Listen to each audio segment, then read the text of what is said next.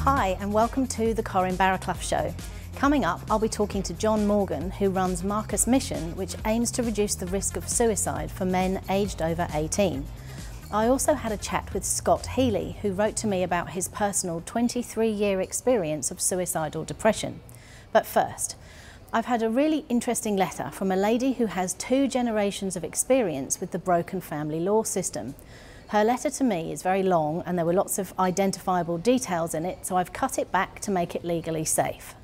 Dear Corrine, in the early 90s I knew a couple, let's call them Polly and Jack. They had 2 young children.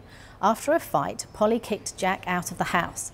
He left without drama and that's where the journey began.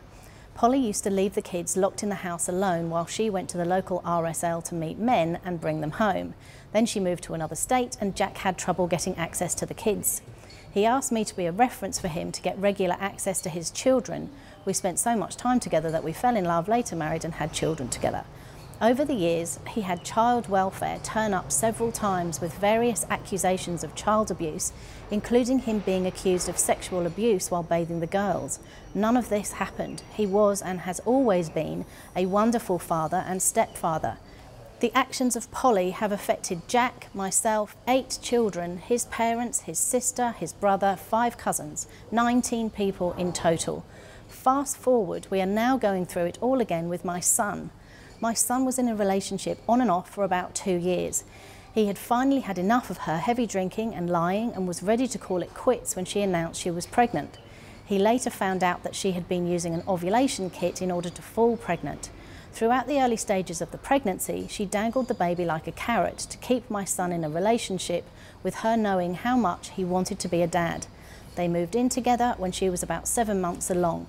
He knew the relationship wouldn't last as she was a compulsive liar, but wanted to create a solid bond with his child. Things all went okay for about 3 months after the baby was born, but down the track my son couldn't take any more of this toxic relationship. She goes on to detail harassing texts that the ex was sending. The texts started getting weird and accused him of being abusive, she says. He has never raised a hand to her or any other woman in his life and was confused about what she was talking about.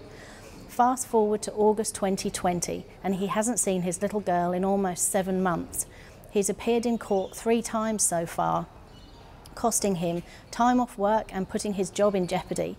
He has 2 more appearances to come. That means more time off, and it's told that the case is unlikely to be resolved until 2021. She says, my darling grandchild has missed out on all of these. She's talking about family occasions. Her cousins miss her dearly and struggle to understand why they can't see her anymore. I am her only living grandparent and she's missing out on the bond between us. My son has missed every milestone. First tooth, sitting up, crawling, and soon, I suspect, walking. He has been suffering with depression on and off and has sought help with that. I've even been put in the position of talking him out of suicide, something that no one should ever have to do. The pain of seeing my son heartbroken has also taken its toll on me. My relationship with my other grandkids and daughters-in-law has also changed, as I have a constant fear that at any given time this could happen again to one of my other sons. My son's only crime was to no longer want to be with this toxic woman. And as a direct result of this, my sweet little grandchild has lost a string of people who care, all because of one woman's selfish, destructive actions. And the worst part is the Australian legal system allows it to happen. She has not submitted one single piece of evidence to support her claims. She gets free legal representation, cheap housing, child support and the sole parent payments, plus a DV victim payment of $5,000. It's time to put both parents on an equal platform financially, emotionally and legally, unless either parent has been charged with abuse. My son is going through this and not one charge has been laid. Thanks for taking the time to hear my voice. I hope things change soon so less families are torn apart by the current system that is biased and unfair to the children we are meant to protect. You see, when I say that broken family law issues aren't just a men's rights issue, this is exactly what I'm talking about. It affects children, it affects fathers, aunties, uncles, cousins and grandparents. It affects men and women. Look at all the people listed in this particular story. The bad news for fierce feminist ideologues is that they cannot keep a lid on all of this pain. It's affecting generations of women and they will not remain silent. Please keep your stories coming in. I'll keep telling them. That's what I'm here for. Now, into my first interview with John Morgan, who runs Marcus Mission, which raises awareness and aims to reduce the risk of suicide for men aged 18 and over.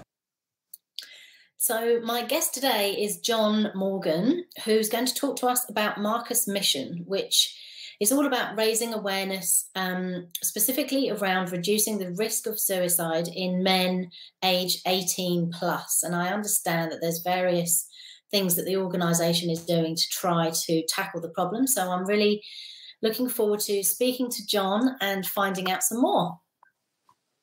Thanks. Hi, Corrine. How are you? Really well, thank you. Nice to see you. Yes, finally. It's never quite the same with messages, is it? No, that's right, exactly. So, a little bit of background as to Marcus Mission. Please, yes, go for it. Yeah, sure. So we lost our nephew who died by suicide about 6 years ago, and he was living with us at the time, and I'd been a crisis counsellor for 20 years at that stage, and I guess we were reflecting back on, well, what did we miss? You know, what was absent for a 23-year-old that in terms of support? And so one of when we started to do some research, a couple of things that we found. The first one is it's not just a mental health issue for men.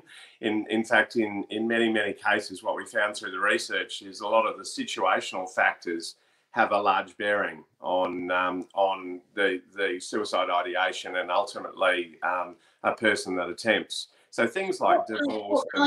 What kind of situational factors?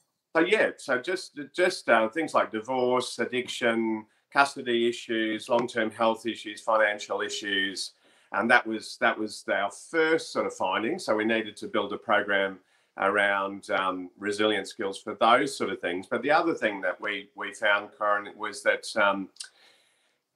men don't necessarily engage that well with a lot of the clinical support that's on offer. So, you know, for Marcus, he was sort of saying, why would I want to talk to a 65-year-old woman that doesn't have a clue about what I'm going through? And he'd certainly gone through some of those situational factors, which ultimately led to pretty chronic and long-term depression. But one of the things we decided to do was say, okay, how do we engage men in a different way in the community, in a more informal, non-judgmental, peer-based sort of setting? And so Marcus Mission was founded sort of maybe 2.5 years ago with our trial program on the Gold Coast. And it had really three major components in this different approach to men. One of them was the classical suicide prevention training for communities that engage with men so that they could, you know, recognise the signals and support men in doing that. But the two key platforms of the program were, one, going upstream, if you like, to men that were facing those situational challenges at the time and equipping them with some resilience skills. So we ran a series of resilience building workshops.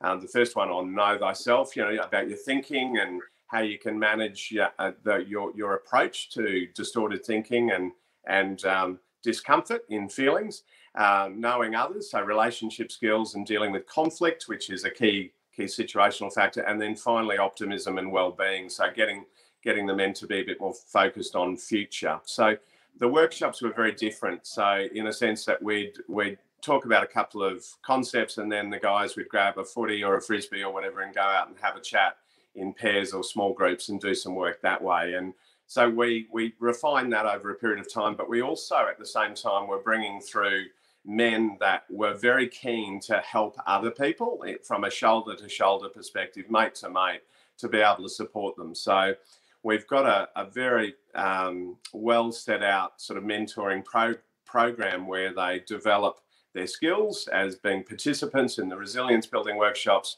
and then we do some coaching and group supervision with them and make sure that they're very competent by the time they engage with a man that's navigating his life's challenges. So, and can they be anyone? So people that would step forward and say that they want to become involved, and they want to become involved specifically and help with the mentoring side of things, can they be from all walks of life? They don't have to have come from a counselling background, or no, in they fact, get quite the the opposite, training. really. Yeah, Yeah, gotcha. a lot of the best folks, have had lived experiences, Corrine, with issues like either mental health or custody issues or divorce or addictions or whatever.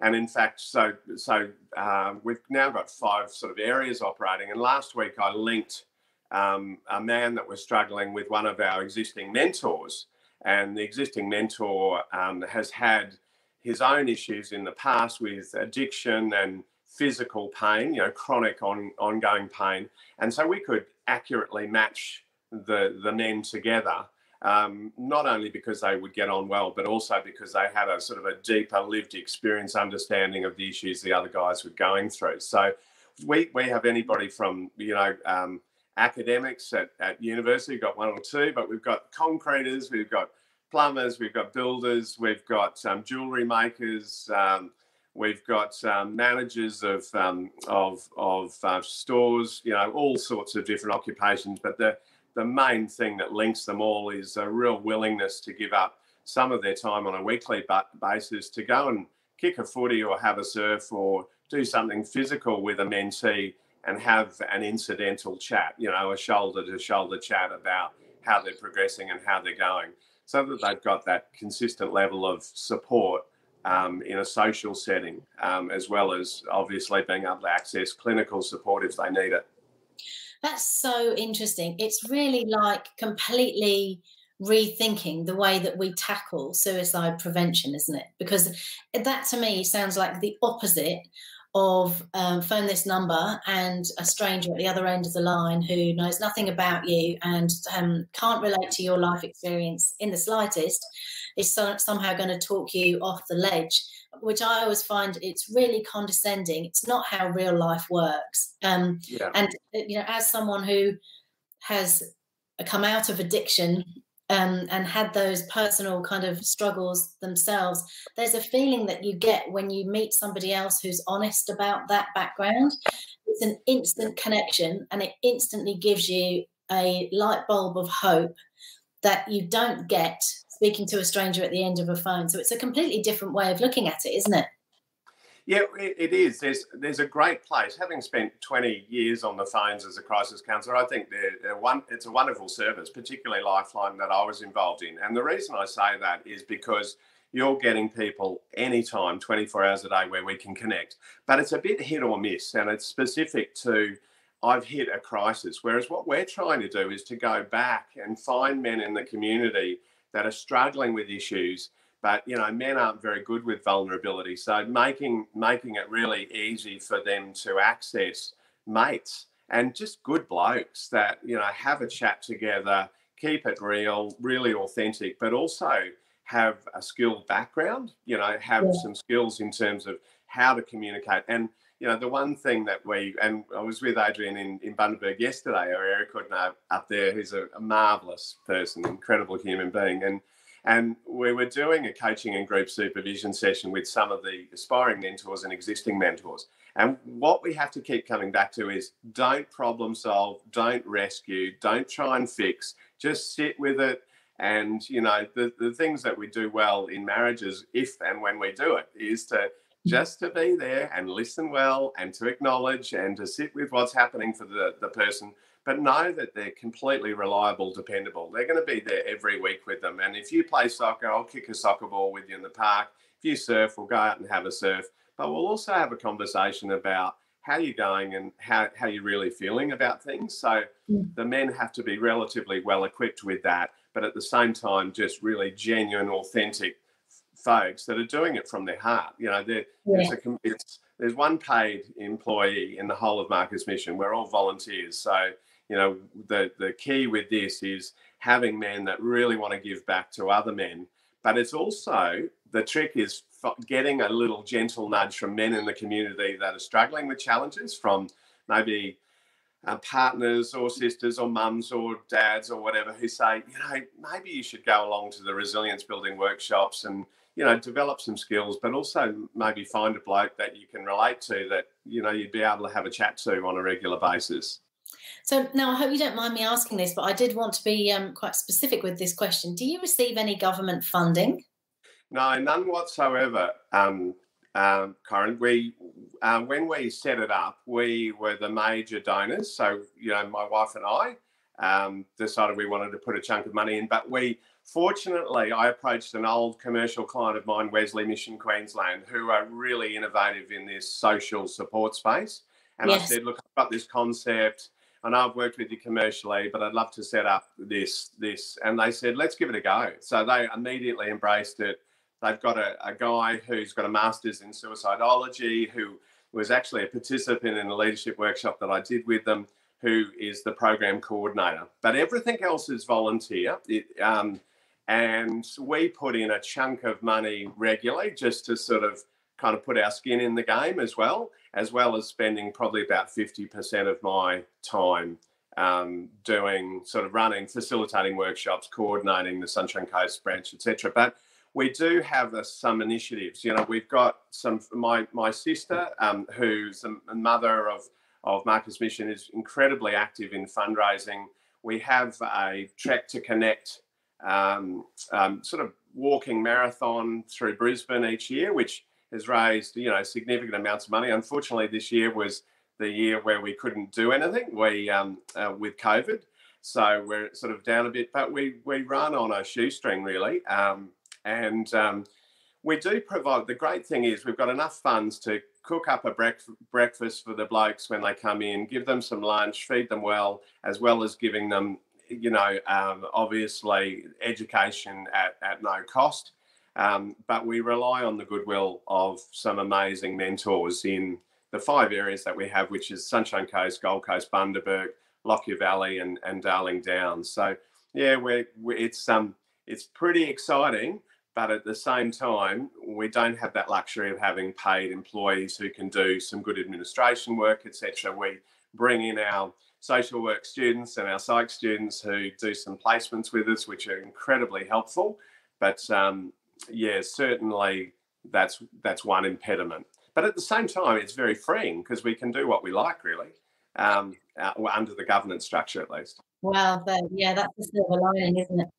But have you tried to get funding and being knocked back, or you haven't gone down that route? Well, we have. We've applied for a few grants, and we've got a few bits and pieces, like with Lockyer and Darling Downs. I think we got $8,000, which helps us to run a couple of workshops, which is really good. But generally, with governments, you've got to have really good evaluation, really good criteria. So we've been working on that with our Sunshine Coast program, and we've got a PhD student who's putting together a research project on the evaluation of the effectiveness of Marcus Mission. So once we've got that, I think we're in a better place.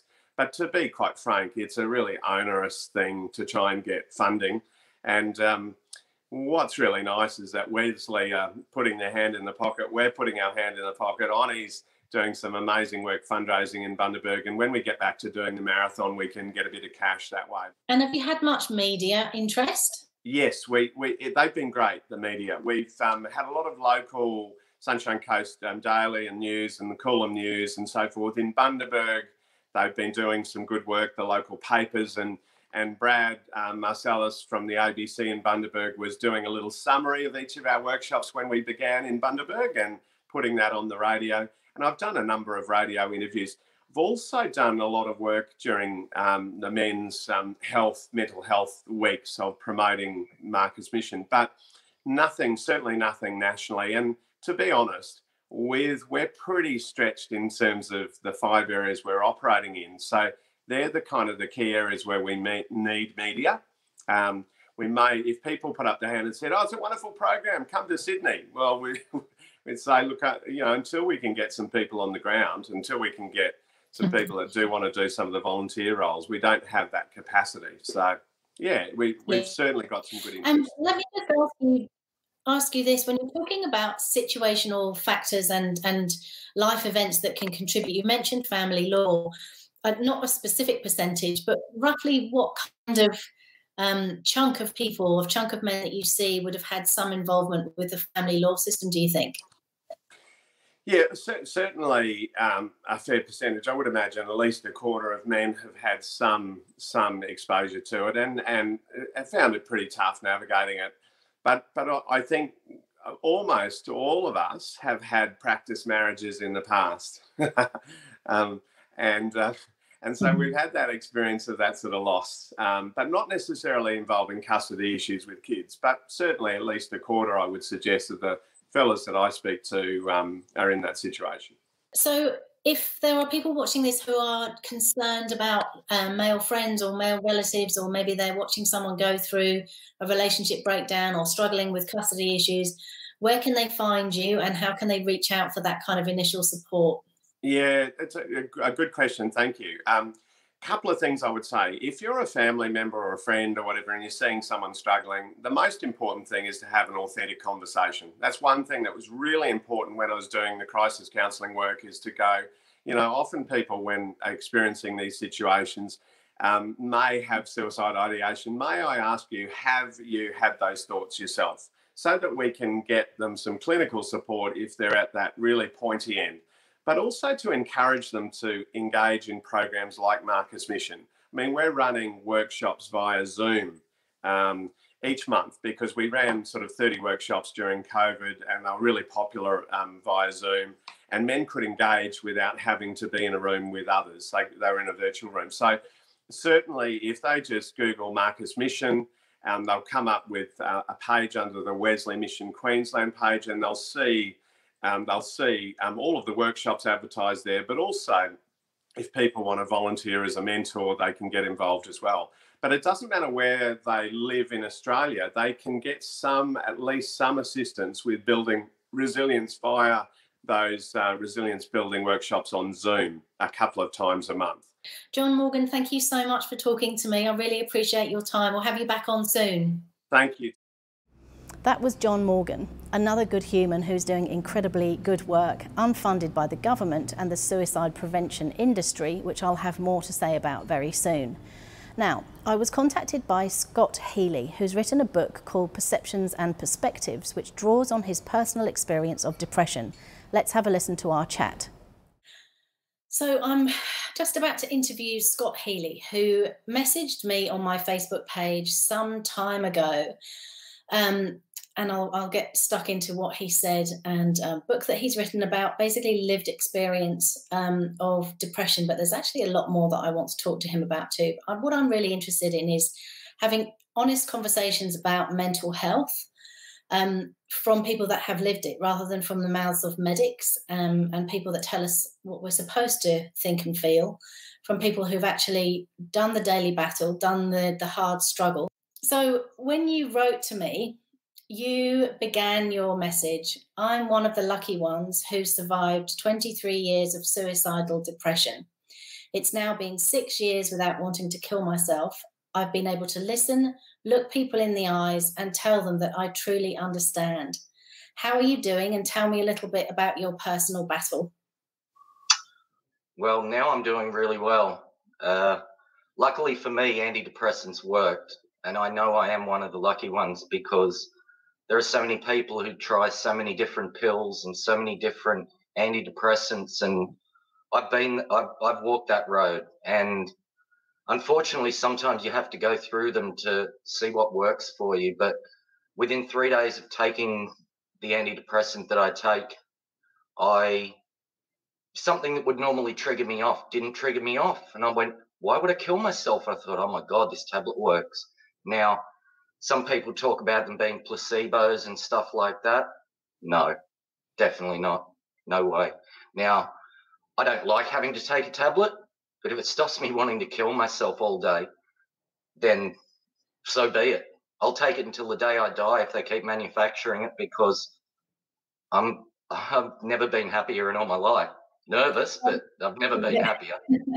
Nerves is good. We are alive and kicking. And I've written about antidepressants several times, as well as my kind of mental health battles and some of the darker struggles.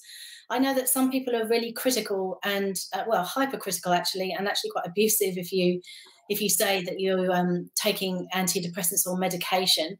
But personally, I would say that they've saved my life. So it's up to us who have lived it and fought the battle, I think, to be really honest and open about those struggles, because basically it sounds like they've worked wonders for both of us. Yes. As we've spoken about before, it's if it works for you, why not take it? I don't see why not. I had some tablets that made I could have 9-10 hours sleep at night and be yawning all the rest of the day. I had to go through it. I had to try. If you don't try, then you're just sitting in a battle with your mind all day, every day. Tell me about you. In your book, you write, during the reading of this book, there will be some writings about the dark times I went through quite a few years ago. And you say, the dark times are what made me who I am today. What do you mean by that? They taught me to be stronger. They taught me to listen to myself more. Yes. The dark times were every day. Even going to work, working with the thought of kill yourself in the back of your head. What's the point of all of this? Why am I here? The dark times were pretty much every day, Corrine. Yeah. And it was a really long struggle. You say 23 years of suicidal depression. Tell me about some of those dark times. Tell me about some of the real lows, like when you were really crashing. I'll share some of my experience too, so we can do this together. Locking myself away for days on end, going out to the shops, grabbing what I needed to grab, beer, food, whatever I needed, just so I could go home and lock the door and pretend I never went out. Just listen to music, do my own thing. Luckily, because I'm a bit of a loner, I'm quite happy in my own little world. But there are times that you want to go out, you want to socialize, but you don't want to. And you almost make excuses not to have to go out. Being around groups of large people and being that black sheep, the outcast, the one who says the weird things, the one who says things that is sometimes just different than what other people talk about. That's the best I can say. Yeah. You mentioned there alcohol. Can we talk about, I've been obviously very honest about my personal battle and struggles with that. I would say, although I don't drink anymore, I made the decision that I had to stop, and I had to stop entirely. That was my choice. That was my personal responsibility to kind of reorganize my life and save my life there. So although that was my decision and I took responsibility for myself, that was my personal choice, but I'm never preachy about it. And I understand that, probably actually more than a vast majority of people, I very much understand that alcohol can seem like our best friend at times, and it can seem like a coping mechanism. I'm interested to hear from you how much you leaned on it at some of your really darkest times. Massively. It was pretty much all that got me through. And then you wake up the next day and you do it all over again. I was still working. I was going to work, doing what I had to do. Some days I would go to work late. There was one of the worst times was when I was working in a club as a duty manager down in Sydney, and I rang up because I was still so hungover that there's no way I could have driven a car. I had to sit in front of a manager and explain and apologise, and it can drag you down. But at the time, it feels like the best coping mechanism. I still drink beer. I still sometimes drink too much, but I make sure I do the things that I have to do every day.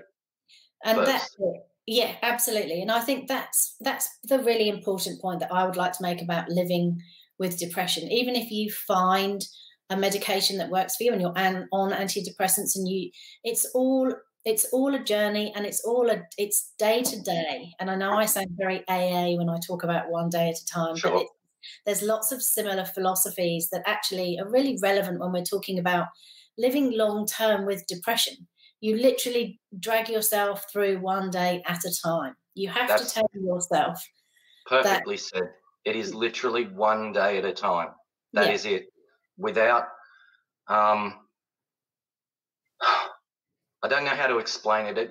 As you said, it is one day at a time. Yes, absolutely. Yeah.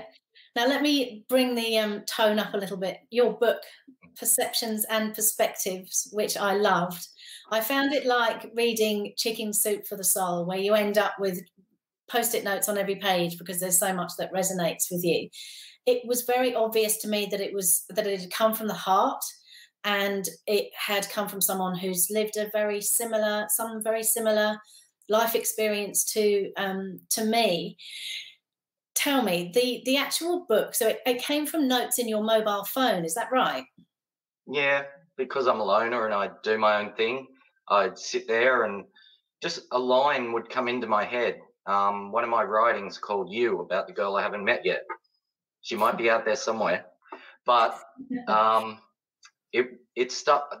I was listening to music, drinking beer, and this line came into my head. Only when I stopped searching for you did I find you. Put my headphones on, picked up my phone, and just typed away. Yep. I also really liked what you have to say about equality. You and I both, and we've had this conversation, we both talk about equality of compassion. The world would be such a better place if it was a little bit more gentler and if people embraced that, wouldn't it? Be kind to others, but be kinder to yourself. If someone was to ask me what the whole book entailed, that's pretty much it. It does go through my thoughts with depression and things where I was doubting myself, self-doubting. But most of the book, I would say, is positive. Yes. I'm sure some people who read it will get emotional over it. But be kind to others, be kinder to yourself, because if you're not kind to yourself, you can't be kind to others. Sort of like a double-edged sword. Absolutely right. And it's your raw honesty that I think I was drawn to, even from your very first message. I'm like, this is someone who really gets it. And, talking of getting it, the whole language around, I guess, people who have been on a bit of a mental health journey themselves, and maybe they've battled and lived and struggled with depression. They've maybe crashed and there's been some suicide attempts along the way, and there's been psych wards, and it's all been quite like stuff that you see in movies.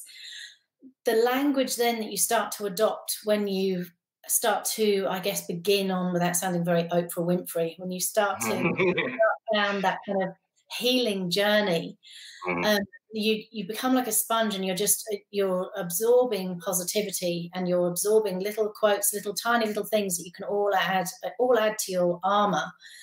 But it can start to feel like a bit of a different language, can't it? You talk about being an empath. How would you describe that? How would you sum that up in real beginner's terms? Well, after you asked me that question the other day, I had to sit there and think for a while. It's not something that's easy to explain. So in the most basic terms that I came up with, and I asked a few friends' opinions, an innate sensitivity towards others, someone who has a powerfully overwhelming feeling to want to help people. Yes. That's the best I can do. And I actually think, I know that this is quite cheesy and there's quotes around this, but the people who have been most broken and who have really, really battled and really fought in the mental health war and come through, those are the fighters that actually I think can end up being the most empathetic, because they get it. They understand other people's struggles. And you don't want others to go through the same pain that you've been through. You try your best to let people. I owned a taxi here in Harvey Bay for about 10 years, and sometimes I was not the nicest person. I was a bit snappy because it's not really what I wanted to do. What I'm doing right now is what I wanted to do. And there are times when I was able to just look people in the eyes and say, I truly understand how you feel. And they would just break down. All someone with depression really wants to hear is, I understand. I truly understand. Because you sit in front of a psychologist who has read 1,000 books, but unless you've been through the pain in your mind, you can't truly understand how somebody else feels. You can read as many books as you want. But absolutely, yeah. The same as addiction. It's the same as addiction. When people tell me that they don't understand depression, I'm actually happy, because I don't want people to understand it. I don't want people to go through it. But whatever it is that causes it, I'm pretty sure it's just a chemical imbalance in the brain. And as you and I both know, if you take the right medication, it can fix that chemical imbalance. Yeah. But I'm not telling the people to go out and shove pills down their throat. Go and find a professional who can help you. And I think also the really important point about that, it's like finding anything in life that works for you. It's a very individual thing, isn't it? Finding the right GP. Yes. If you put the time and energy in, you can find someone that really gets you, and you can really click with them, and they can really understand you, and you know all the things that are going on for you, and it can be really helpful. And it's a bit the same when you start looking around for a therapist or a counsellor or a psychotherapist, whichever direction you're going to go in. You're not always going to click with the first one. Sometimes I've had millions, and you know you have to keep going until you find someone that actually you do have that connection with. But let me ask you another thing. I wanted to ask you, in your book you write, without your self-esteem, you're a slave to others' judgment. What do you mean by that? Well, they sort of go hand in hand, really. If you're going to let other people judge you, then your self-esteem is low. You need to find a way, even if it means reading self-help books. I've got nothing against self-help books. I haven't read them myself. I just go through my own life experiences. But if you are letting other people judge you and that affects you, then your self-esteem is low. You need to find a way to get your self-esteem higher. So, because that person judging you 5 minutes later has forgotten all about you. They're off judging somebody else. Yes. Don't let people's judgment get to you, because most of the time they don't care. They're not happy within themselves. So they have to sit there and judge. Exactly right. And also, let me read another quote from your book. You say, "The more seeds that are planted by our minds by others, even if they are poisonous, will only grow as much as we allow them to." I really love this, because I often talk about planting seeds in terms of addiction. You know, when I get letters from people concerned about a loved one's drinking or substance abuse, I always say, you can't control when they decide enough is enough. Exactly. But you can keep planting seeds in the meantime. And that is the bit that we can all keep trying. We could keep planting those seeds. But see, there's the flip side to that as well. If people keep telling you you're useless, you're worthless, you are nothing, you're this, you're that, if those seeds keep getting planted into your head, then you're going to start to believe it. If people are being negative towards you all the time and you let those seeds grow in your mind, then you're going to be negative towards yourself. I've been called many different names in my lifetime, but water off a duck's back. Sticks and stones, eh? Love that. I also really love this quote. No matter how far or how fast you run, you can never run away from your mind. And this really obviously speaks to me, because I was the queen of running. You know, I ran. Not the queen, king.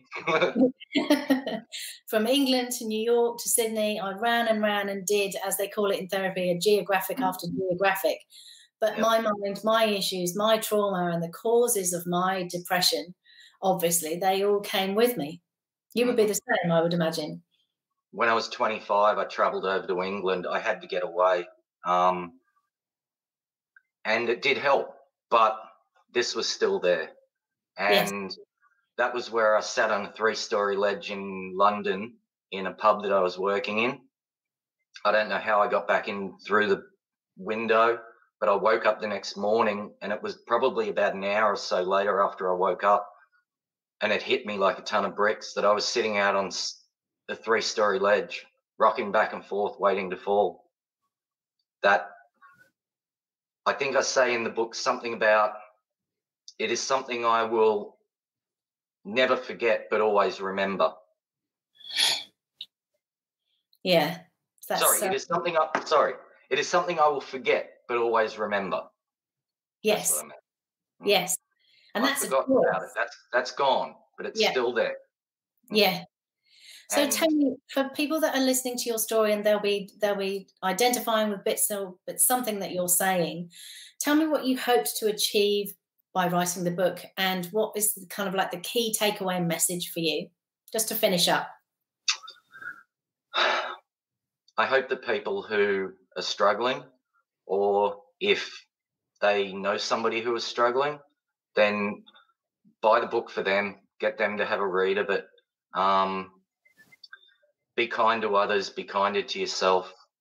I had a girl in Germany wrote to me and she said, for the first time in a long time, I'm not going to cry myself to sleep tonight because you helped me understand myself. Wow, isn't that? See, that makes it all worthwhile, doesn't it? I cried my eyes out. What other feedback have you had, Scott? Can you give me another example just before we go? A lady in England wrote to me and said, thank you, thank you, thank you. It is so nice to know that we're not alone in our thoughts. I will read this book many, many times.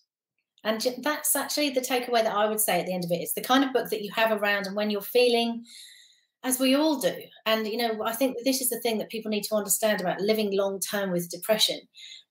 You're never quite sure when it's going to knock at the door again. And exactly, you need to have your toolkit ready. You have a survival plan, and you don't wait until you're crashing and you're in an absolute crisis.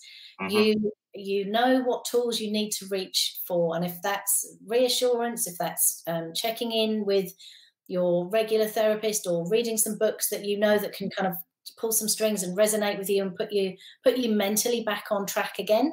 It's the kind of book that you have around and read over and over and over again. Well, I hope people do. I hope they keep it on their bedside table. Start off with the ebook and see if it's something that resonates with you. And if you feel that it's something, then grab the hard copy and keep it next to your bed, coffee table. Let other people read it. Let other people find it. Yes. All I say at the end of about the author in the book, all I ask from the universe, my words find the people who need them. Well said, and well done on being such an absolutely courageous fighter. I'm proud of you, and thank you. Hold my book up? Yeah, go on. Ta-da! Lovely. And thank you for contacting me. Thank you for being brave and honest and reaching out with such authenticity.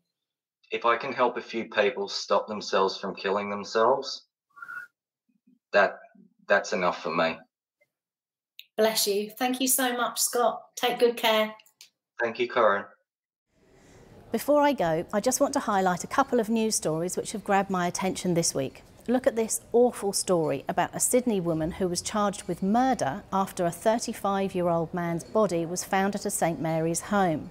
Channel 7 says a Sydney woman has been charged with murder following an alleged domestic violence incident in the city's west.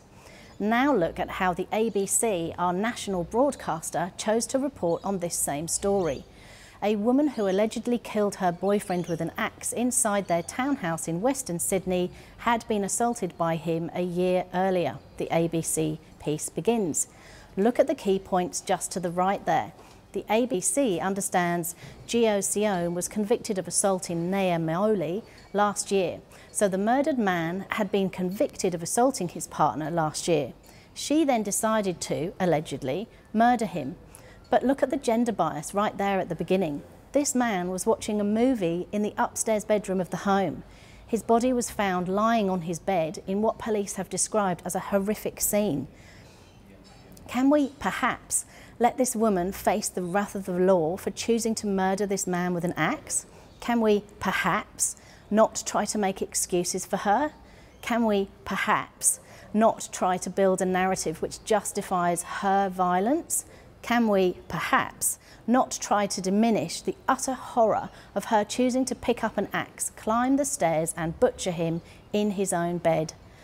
Let's also take a look at this article from The Age. The headline reads, COVID-19 recession is trapping women in violent households. It begins, frontline domestic violence specialists say the economic impacts of COVID-19 are disproportionately affecting victims, trapping them in situations of abuse due to financial dependence, unemployment and a lack of affordable accommodation. It says a survey of specialists at 34 community services around New South Wales found rising rates of women experiencing domestic violence since the onset of the pandemic. Various experts are quoted, and then it says a survey of 15,000 women in May found that 4.6% experienced physical or sexual violence from a partner or former cohabiting partner in the previous 3 months. Then an expert says This crisis has disproportionately affected women. Workplaces and governments must not lose sight of the link between gender equality and preventing violence against women. Here we go again with the narrative around gender equality, which is basically a cover for securing special privileges. They only interviewed women, 15,000 of them. Their statistics are all taken from that sample of 15,000 women. How can you use a survey of 15,000 women and conclude that women have been especially affected? And The Age and other media outlets just regurgitate these statistics. And so the hype continues, and so the funding keeps pouring in. There are no statistics taken from a sample of men because there are no services for men, because the whole entire industry is built on the myth that all men are abusers and women are innocent victims. That Duluth model caused so much destruction. It makes me sick. And I know it makes you sick too, because you, like me, see precisely what's going on. Don't worry, we'll keep shining a light on all this crap until people in power are forced to listen. Right. That's enough Barraclough for now. I need to lie down and maybe a chamomile tea. See you next week. The Corrine Barraclough Show is a production of The Good Source, hosted by Corrine Barraclough. To watch, listen to or read more new media without the social justice warrior narratives or politically correct fact filter, visit goodsource.news. That's good, SAUCE.news.